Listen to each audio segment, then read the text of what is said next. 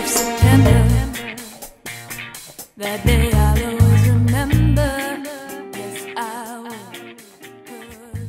Rock City Networks here at the PBS studios in Melbourne. Ross Lipson joining me now. You are music director of the Sweethearts. Yeah, that's right, Ben. Yeah, the band's been going for about 20 years now. Yeah.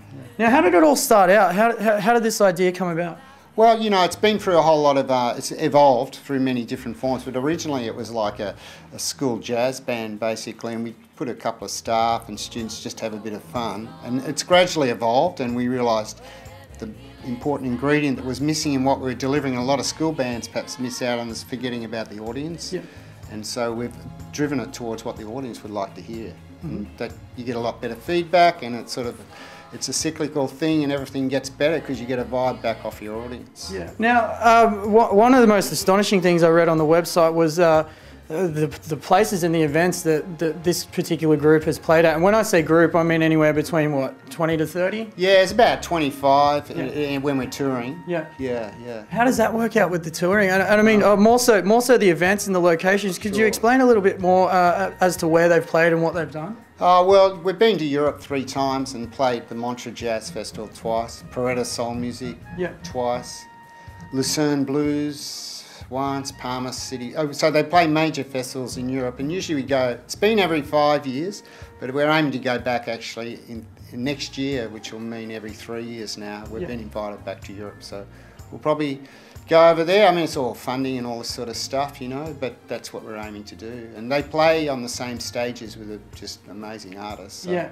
they get some great experiences. And how are those more seasoned artists and legends as well that play those festivals, how are they receiving the group when they play? Oh, they love them. Yeah. They all want to play with them. Like when we were in Paretta in 2007, we were there with the guys from the Blues Brothers band, the Booker T and MGs, which are the Stax brothers. Stax Recording. They're the house band at Stax, and so they played with them. And then Wayne Thomas, who's Wayne Jackson, who's with the Memphis Horns, jammed with them. Billy Block. You know, there's a whole lot of amazing artists, and they love playing with the girls because the girls have got a fresh feel, fresh interpretations to these songs. So.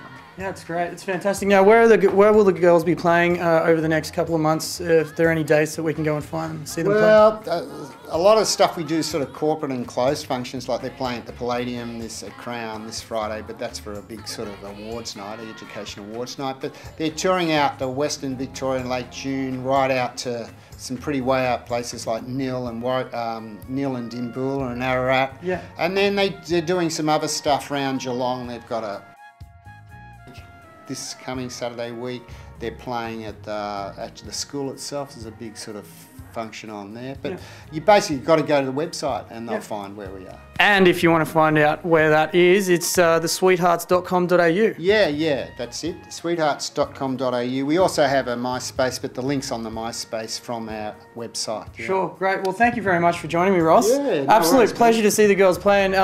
If Rock City Networks can manage to do it, we'd love to come down and film a live show. Yeah, it'd be great. And also, you know, we've got an EP out at the moment which you can purchase through our website, and PBS have been very kindly backing us and playing it, which has been great. Well, Ross, thank you very much for joining me. Rock City Networks, it's the PBS Radio Festival, Radio Fortnight.